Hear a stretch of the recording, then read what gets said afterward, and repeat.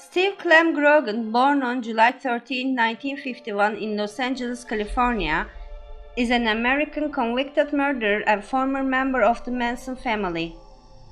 He was released on parole from prison in 1985. He is the only person who has been released from prison after being convicted of murder in the killings committed by the family. Grogan, a musician and artist, dropped out of high school and was involved in minor crimes. When his frustrated parents lost hope, they decided to drop him off at Spahn Ranch. He was immediately taken in by the ranch hands and began to do odd jobs around the ranch. Ranch hand Donald Shea took a liking to Grogan, often buying him clothes. Grogan was a resident long before Charles Manson and family became associated with Spahn Ranch.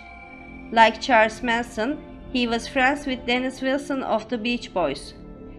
He was often considered dumb or even retarded by other family members, earning him the nickname Scramblehead, but some felt he was only playing dumb. Allegedly, it was Grogan who wrecked Wilson's uninsured Ferrari. In 1969, he was sentenced to 90 days observation at Camarillo State Mental Hospital for exposing his penis to a group of school children, but he returned to the ranch after 2 days. On the night of August 10, 1969, he rode with members of the Manson family.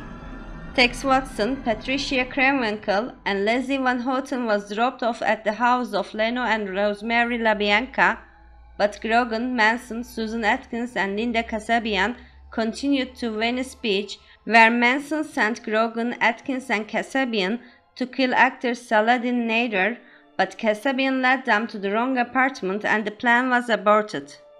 Grogan later helped Manson, Watson, and Bruce M. Davis kill Spahn Ranch hand Donald Shea.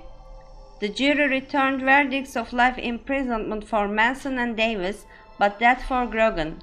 However, on December 23, 1971, Judge James Cole stated that Grogan was too stupid and too hooked on drugs to decide anything on his own, and that it was really Manson who decided who lived or died, and reduced Grogan's sentence to life imprisonment.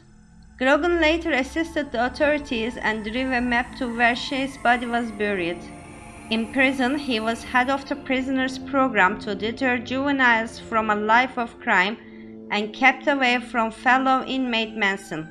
Grogan was released on parole from prison in 1985. On January 5, 1971, fellow Manson family member Catherine Gypsy Share gave birth to a son while in jail awaiting trial. She later revealed that Grogan was the father. As of 2020, Grogan is the only person who has been released from prison after being convicted of murder in the killings committed by the Manson family.